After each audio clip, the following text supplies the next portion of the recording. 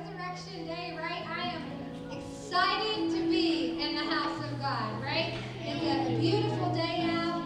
So exciting that welcome. We are glad you are here. Just a few announcements before we get started. A huge thank you to anyone who helped out with the Easter extravaganza, the huge outreach for us. And we had at least 177 kids that registered. That's only kids, that's not counting all the adults. And so we had a great turnout.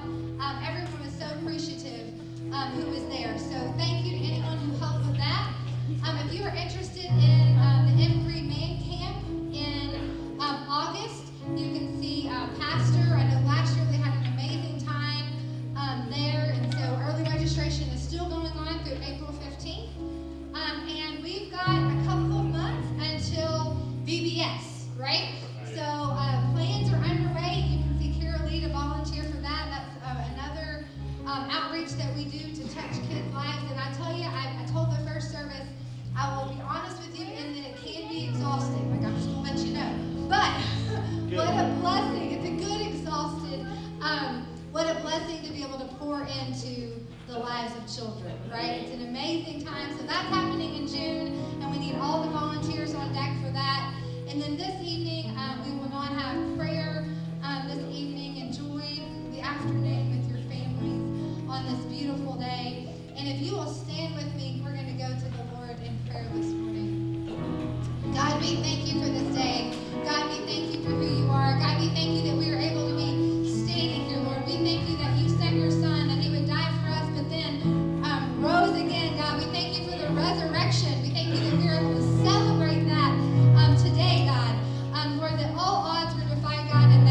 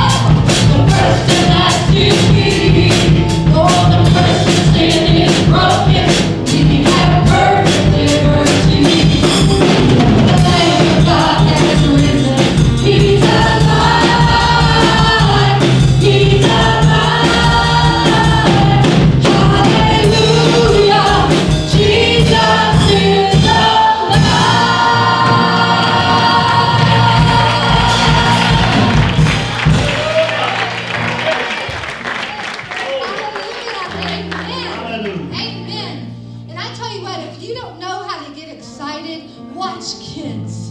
Because they get excited. We got their front row and they're jumping. Jesus is alive, right? And so if you don't know how to do it, we'll just watch them and they'll show you how, right? We can learn from kids sometimes. Amen. You can be seated for just a moment.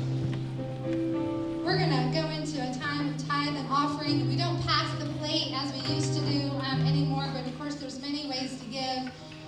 You can mail it in to 130 Depot Street. There's the drop box in the back and a drop box downstairs. And then, of course, there's the tithe.ly as a way to give. And Mark 12, 41 through 44, it says, sitting across from the temple treasury, he watched how the crowd dropped money into the treasury. And many rich people were putting in large sums. And then a poor widow came and dropped in 2 tiny coins worth very little. And summoning his disciples, he said to them, truly I tell you, this poor widow has put more into the treasury than all the others. For they gave out of their surplus, but she gave out of her poverty and has given everything she had, all she had to live on. And we've been talking in our youth about giving and the right attitude, and we give any offering. God looks at our hearts, and I was telling them that, when you get your trick-or-treat candy and when you get your Easter candy and all that, and you lay it out and you've got all this plethora of candy, right? And so you always have your favorites. Mine are the Reese's eggs, right? So you've always got your favorites, and it's like, you want to give the good stuff back to God. And so you've got your favorites, and it's like picking out all the good candies, like your top ones that you love, the Reese's, the Skittles, the sour things. I'm a candy girl, right? So you pick out the good stuff, and then you give it back to God. Because he has given so much, and we're so blessed. Amen. Or you can pick out the ones that you don't like, that you're just going to throw away. The Whoppers, the caramel things, I don't like those, right? All the stuff that you don't like that you would have just gotten rid of. And you can offer that to God as well. There's a difference in the giving. Right. There's a difference in the giving. God sees our hearts. He knows. So the lady, she gave only but a little, but she gave so much because it was her heart. It was her heart. If you'll stand with me, we're gonna go to the Lord in prayer and continue to worship. God, we thank you for who you are. God, I pray, Lord, that you would search our hearts, God. That you would know, Lord, that when we give of our offering, when we give of our time, God, that we would give it out of abundance because you deserve it. Because you deserve all the honor. You deserve all the glory. Everything we have, God, is just a product of what you have given us, God. Our talents, our abilities, our jobs, our health, our children, God. They are gifts from you that sometimes, God, we do not deserve. But you have given us grace and mercy. And God, we come today, God, just giving just a small portion back to you for everything that you have given us. And we give you praise, and we give you glory, and we give you all the honor. Amen. Amen. Praise the Lord. You may be seated for just a moment. It's always a privilege to come to the Lord's table, and we do that today as we celebrate Easter together, the risen Lord and Savior. It's interesting, as he met with his disciples, they understood the Passover. They understood that back in the day that a lamb had to be slain for every family, and when they were in Egypt, that the doorpost had to be covered with the blood in order for the death angel to pass on by. But as they met there with Jesus, they did not understand that he was actually the Passover lamb himself. And so as he comes to be with them, he begins to institute a new day. How many know that Easter is the significance that it's a new day? Amen? He's no longer in the grave. He's no longer on the cross, but he's risen. We're going to celebrate communion together today. Often the children are not up here, but we're going to do that together, and then we'll dismiss them a little bit later on. From 1 Corinthians chapter 11, verse 23. For I received from the Lord what I also delivered to you, that the Lord Jesus, on the night when he was betrayed, took bread, and when he had given thanks, he broke it and said, This is my body, which is for you. Do this in remembrance of me. Let's partake of the bread.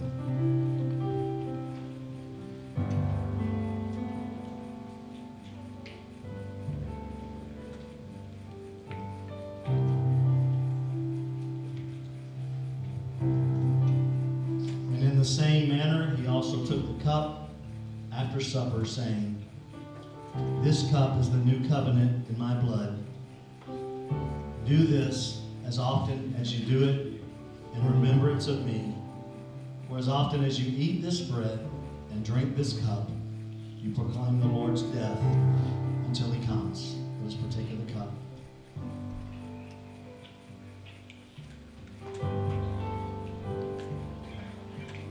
As you're there at your seat, we invite you to just take a moment or two and dwell upon what the Lord has done for you. We thank you, Lord. Thank you, Jesus. Thank you that you went to the cross for me, that you bore my sins, Lord, that you made a way for me to have life everlasting, for me to join you there in heaven. Lord, we're so thankful, so blessed today. We give you honor, praise, and glory. Hallelujah. Thank you, Jesus. Hallelujah. We bless you. We magnify your name. We lift up you. You are our Passover lamb. We rejoice in you today. We thank you for your many blessings, Lord. Hallelujah. Bless the Lord. Bless the Lord.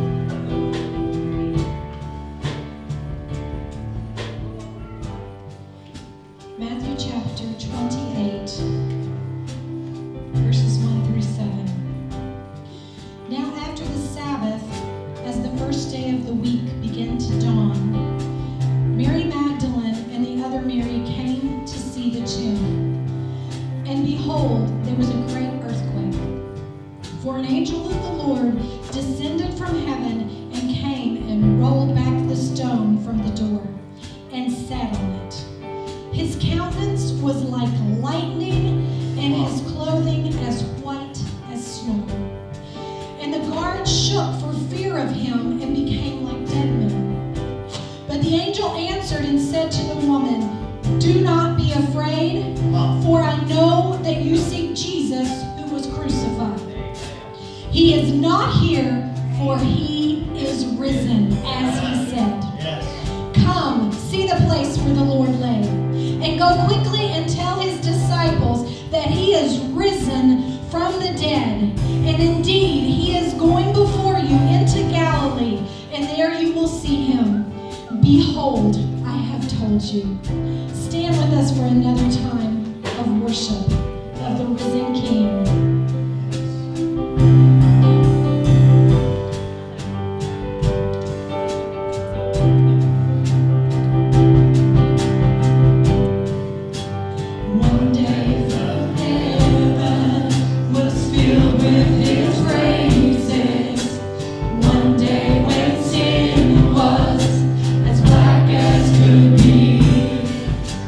Jesus came forth to be born of a virgin, dwelt among men by example is he. The Word became flesh and the light shined among us, his glory revealed us, living because he and dying he saved me. Mary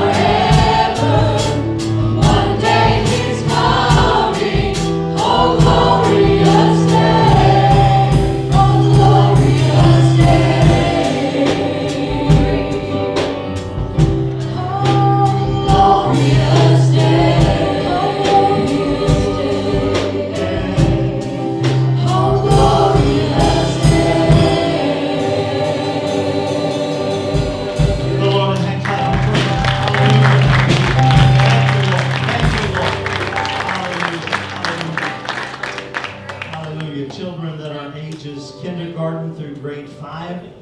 If you'd like to, you can go with Miss Pam. She's standing right there in the middle of the aisle. So those kids that are ages kindergarten through 5th grade, you can be dismissed this morning. Praise the Lord. If you have your Bible with you this morning as they are exiting, we invite you to grab that Bible. We're going to hold that up and just declare that this is the Word of God and that what we're about to hear has transformative life in it. It will change you. You'll never be the same. Amen? Would you just repeat after me? This is my Bible. I am what it says I am. I can do what it says I can do. Today I will be taught the Word of God. I boldly confess. My mind is alert. My heart is receptive. I will never be the same. I am about to receive the incorruptible, indestructible, ever-living seed of the Word of God. I will never be the same. In Jesus' name. Amen. Amen. Do you believe that this morning? Amen. All right. Praise the Lord. If you remain standing, I promise it won't be long. We're going to read the scripture together. I want to speak about risen with Christ this morning. Risen with Christ. We'll be in the book of Mathew, chapter 27, verses 45 through 50. And I just appreciate the Word of God this morning. There is one word in this that I want to focus on that I'll have you repeat with me if you would. And I appreciate you helping me out this morning. Look at your neighbor and say, help that pastor preach. What I mean by that, if you, we're Pentecostal, if you want to say amen or praise the Lord during preaching, we invite you to do that. As a matter of fact, I think I usually preach faster if you do that. But don't get too carried away, right? All right. Matthew 27, verses 45 through 50 says this. Now from the 6th hour until the 9th hour, there was darkness. Can you say darkness?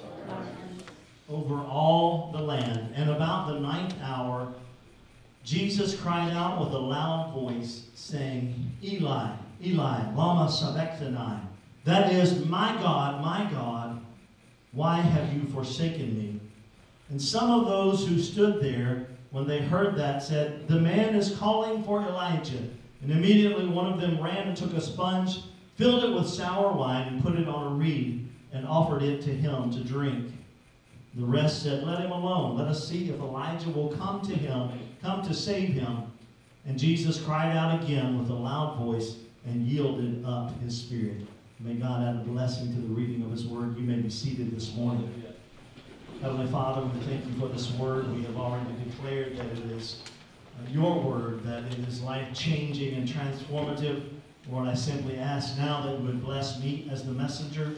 Lord, that the preacher would show up, Father, that you would give me the utterance and the unctioning power of your Holy Spirit, that this might be a word of God for the people of God. And we give you praise for it, and everybody said, amen. Amen. Amen. You know, every Easter, pastors are tasked with the job of giving the Easter message.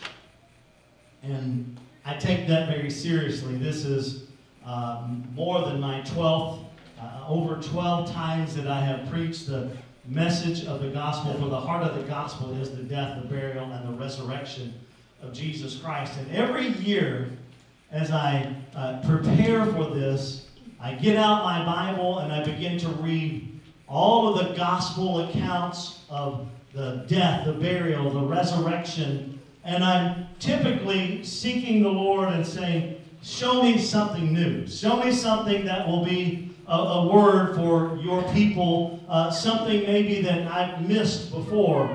And as I did that this year, can I just be honest with you? I became a little frustrated because I didn't find something new in particular that I had not heard before. But the next day when I came in and I had done all of that studying, I began to pray, and the Lord simply kind of checked me and said, you don't need anything new. Right? For this is the timeless, powerful, rich truth of the gospel that Jesus came and he lived a sinless life, that because of who he was, that they persecuted him, that they crucified him, and that he died, and that he was buried, and that he rose again. You see, the Word of God is sharp. It's powerful. It never returns void, and honestly, it doesn't need our help. It's that powerful. Amen? It doesn't return void, and when the Scriptures are preached, then God promises to us that it will accomplish the purpose that he sent it to accomplish.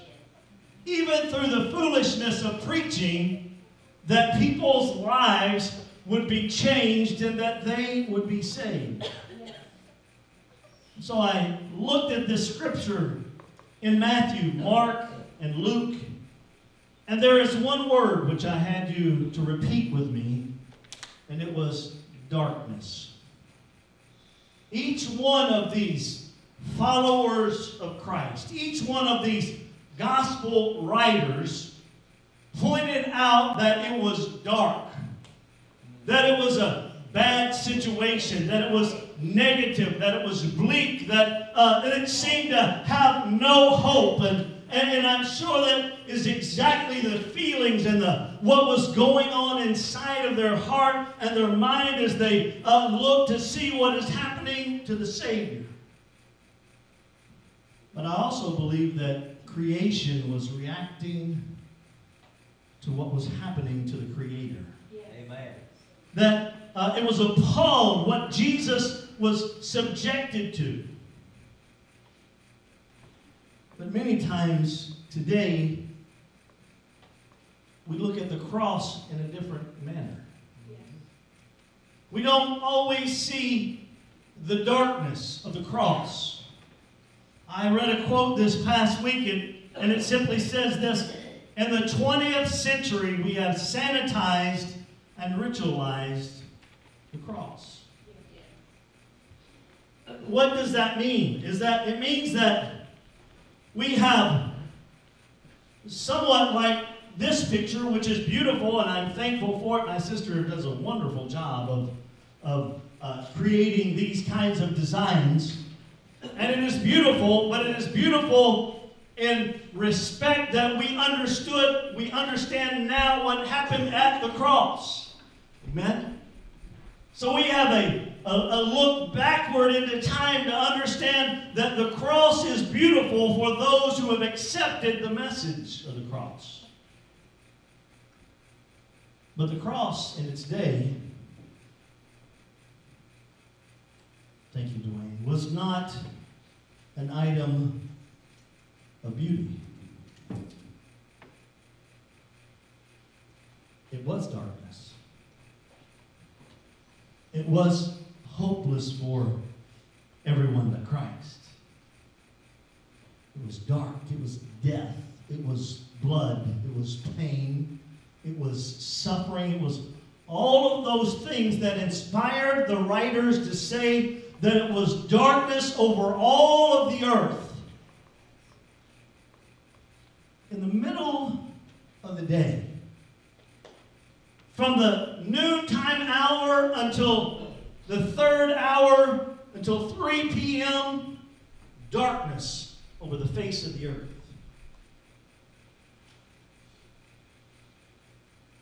Dark because of what put him there, which was our sin. Dark because there is no hope without Jesus. Amen. Because there is no hope without the gospel message.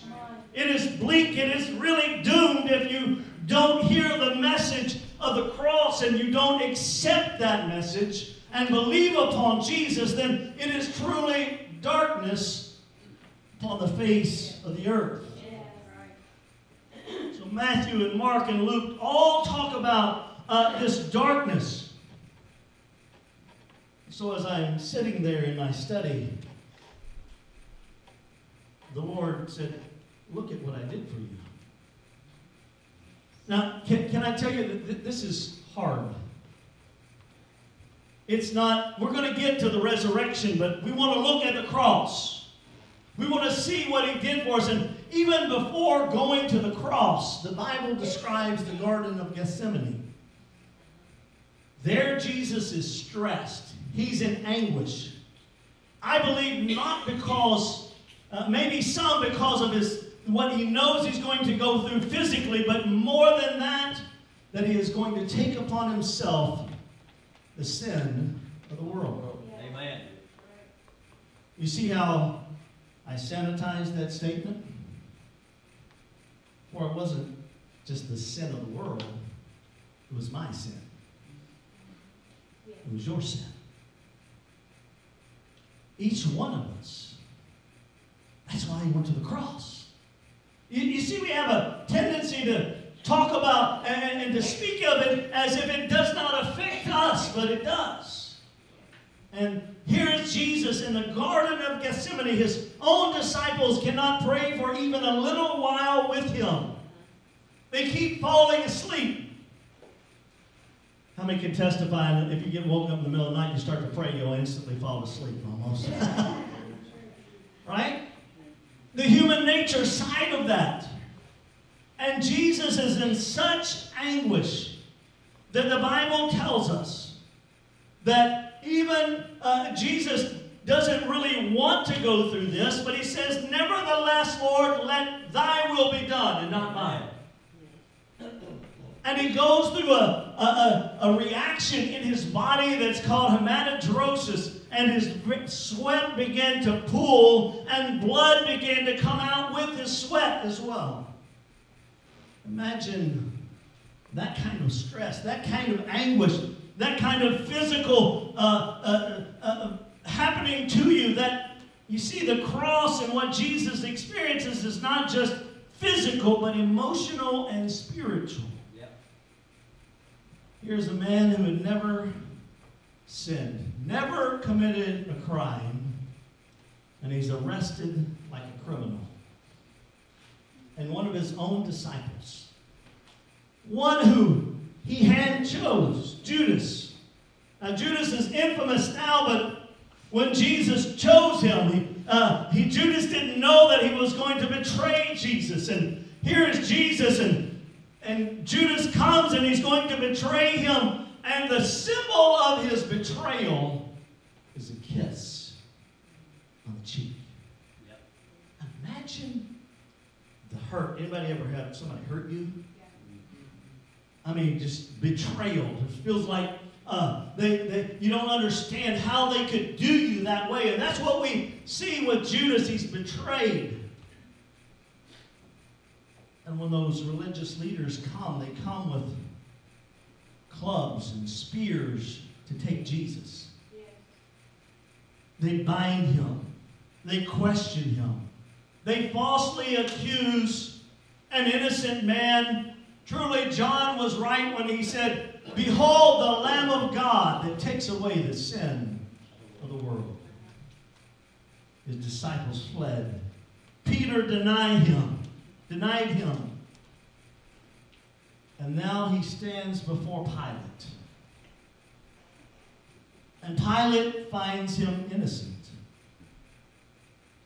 Yet he turns him over to be crucified. An innocent man. It doesn't feel right, does it?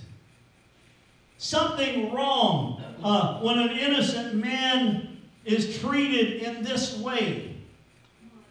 But to add to this, instead of Pilate was going to allow them to choose someone to go free, instead of Jesus being chosen, it's Barabbas.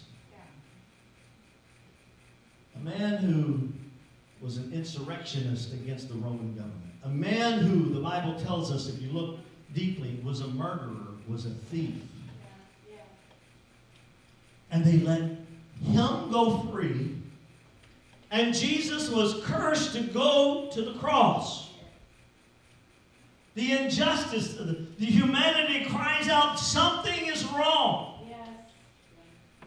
But yet God's justice demanded this perfect, sinless sacrifice. Then the Bible tells us that Jesus was flogged. Anybody ever been around some chickens on a farm? Chickens will flog you. They will fly over top of your head. They will stick those claws. They'll scratch you. They'll peck you. My daughter's loving this because she loves birds. I'm kidding. But that's not the picture that we get with Jesus. What we see is that Jesus was stripped totally naked. That he was whipped with what was called a cat of nine tails. And they tied Jesus to a post. And they used this whip, which had bone and metal and all kinds of sharp fragments in it. And how many have seen The Passion? And The Passion does a wonderful job of depicting the horror of this, but even most of the time it was not one soldier whipping with this cat of nine tails, but two. One on each side that would flail this whip and beat it across the back of Jesus. And as they did, they would catch those sharp things in his back and pull chunks of skin, flesh from his body. I know it's graphic. I know, but we need to understand what he did for us. And he's bleeding. Bone would have been many times exposed, sometimes internal organs, as he's whipped repeatedly. Some of them would die just from this process, but Jesus made it through it. He went on to the crucifixion. There the Roman soldiers put a scarlet robe upon his back. Imagine, we think of that, that must have felt good to Jesus to have something on when he had been naked before, but no, the bleeding of his back, the scar, the torment that had happened to him, now the blood is in the scarlet robe and pressed upon him. And they bow before him, mocking him. And they place a crown of thorns upon his head. Michael Ken made this. Don't come up here and grab a hold of it. It's the real deal, okay? And they placed that upon his head, and they crushed it down upon his head. And then they took the staff that they had given to him so that they could mock him as if he was a king with a staff, and they began to beat his head with that staff down upon that crown of thorns upon his head. Such pain, such torture, as they cry out to him, "Hail, King of the Jews!" And if that wasn't bad enough, now they take him with the scarlet robe upon his back, and they parade him through town. The longest route possible to humiliate him, but also to show other people who were troublemakers. That's what they thought Jesus was. To show other troublemakers that if you mess with Rome, this is the punishment that will happen. So Jesus, humiliated there, he cannot even carry his own cross. This beam that weighs 75 to 100 pounds, he's just carrying the crossbar, cannot even carry that because he's so weak and lack of blood, loss of blood, the torment, the pain. And they find a man to carry it for him. And they march him to Golgotha. And there the soldiers strip away that scarlet robe and reopen the wounds that were upon his back. Yep. And they lay him upon the cross, which was not polished and varnished, but rough wood. And there they nail him to that cross. They put a spike between his wrists, and they nail him to that cross, arms spread apart. And as I read and studied this, the Romans had made an art or a mastery of this torture. And they would put it in just the right place that would touch the radial ulna nerve and send shock waves of pain all throughout his body. Wow. Imagine that. They pierce his feet with the same kind of spike. So as he's there, because of all of the anguish that he's going through, it makes it difficult to breathe. Hanging there. And what he must do is pull himself up. Pull himself up on that spike. Pull himself up, push himself off of his feet in order to be able to gasp and to take a breath. It didn't usually take long for people to die from that. You see, the cross was extreme torture, designed to produce a very slow death with the maximum pain.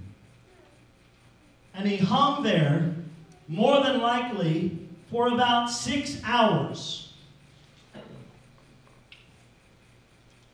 Imagine.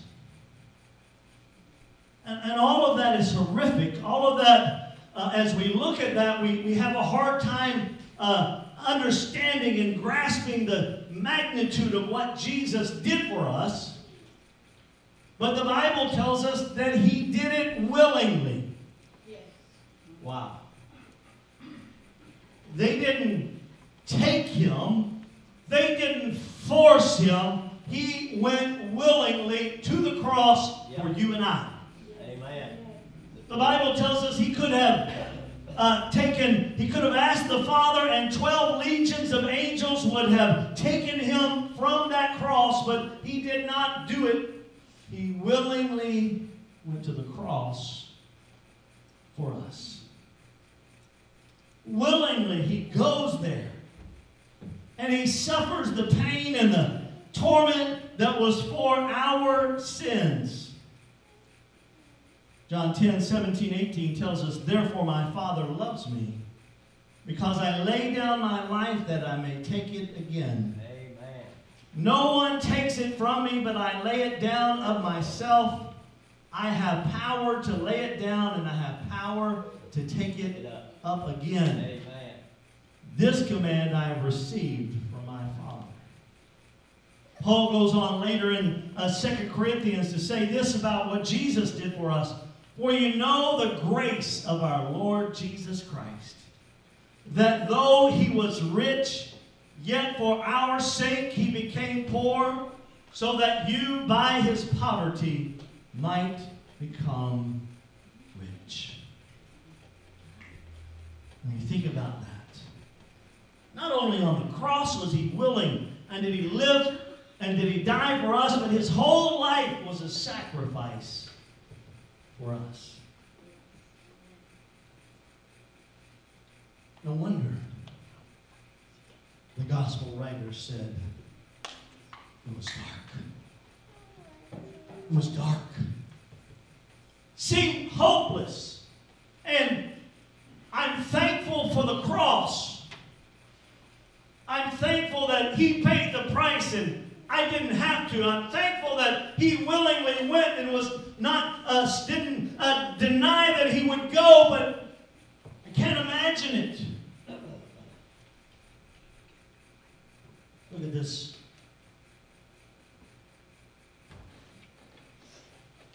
Pretty pot of tulips.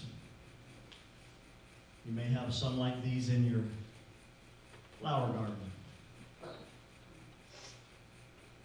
What beauty. Green, flowering, speaks of life. But what we don't see is what's buried. Come on, help me. I'm going somewhere with this. What we don't see is what's below ground. What we don't see is the darkness that this stems from. You see, thank you, Kelly. You did this for me. You see this bulb? That's below ground. And until it goes through a process of dying out in the wintertime, but coming back to life in the spring, it's simply buried. Yeah. You cannot see the beauty that will come from it. Come on, help me out. You cannot see the glory and the majesty that will come from what is buried. But that's the picture of what Jesus has done for us. Look at the root structure. Look at the life that stems from something that was once looked like it was dead. Right. Can I tell you that Jesus was dead? Didn't just look like he was dead. And from that stems life for you and for me. Because we were dead in our trespasses and sins. It was hopeless without him. But he carried the burden of our sin. And he buried them in the grave. Aren't you glad your sins have been separated from you if you know the Lord Jesus Christ? And on that third day, he rose up from that grave. And its glory, and its majesty, and its beauty, and its a change, and life comes stemming up out of that garden tomb because he has set each one of us free. All from the darkness of our sin. What glory. What majesty. Who could think of anything like this but the Father?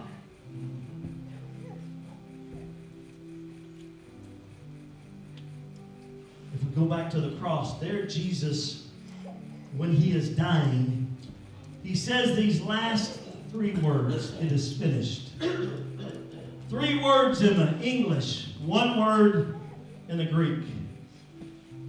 It is finished. Notice he didn't say, I am finished, I'm done, it's over. He said, it is finished. The work that he came to do is the Greek word tetelestai. And it means paid in full. Woo. Did you feel that in your spirit? All of the debt, all of the sin that I could not pay for, all the darkness, all the bleakness that I could not escape, yet he paid it in full for me. It's paid for. Look at your neighbor and say, it's paid for. Paid in full. What a glorious, glorious day. He's been crucified. But Christ is risen.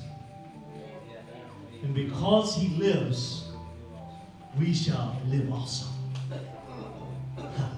That's the good news of Easter. Christ is risen. He is risen indeed, but so are we who know him and identify with his death, burial, and resurrection. We have been raised to life with Christ.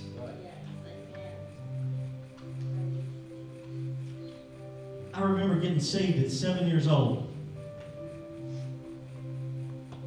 I don't even know what 7-year-olds repent of, honestly. But there was a burden on my heart. My mom was the children's leader. And I don't know what she said, but there was a burden on my heart. I knew that I needed forgiveness of my sin. And I simply kneeled down at that little chair, along with many others.